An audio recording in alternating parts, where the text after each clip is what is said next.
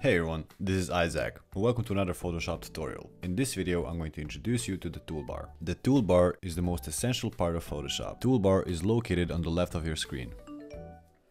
Toolbar is the main hub of tools for editing, drawing, selecting, cropping and more. Toolbar is customizable and removable. And you can place it wherever you want. And you can also collapse it and expand it.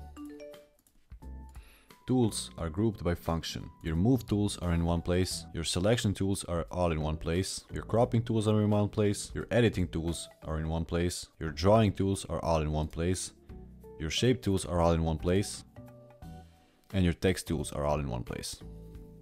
Most of these tools have a keyboard shortcut, like if I press the T key on my keyboard, it automatically selects the text tool. Now, you don't need to understand every single tool to start editing. You can try out tools and learn them bit by bit. I will be making a tutorial on each one of these tools in more details, so stay tuned for that. And that's it for this video. If you found this video useful, subscribe for more tutorials like this one. Check the description below for the links of all my socials, and if you have any questions or future video requests, leave them down in the comments below.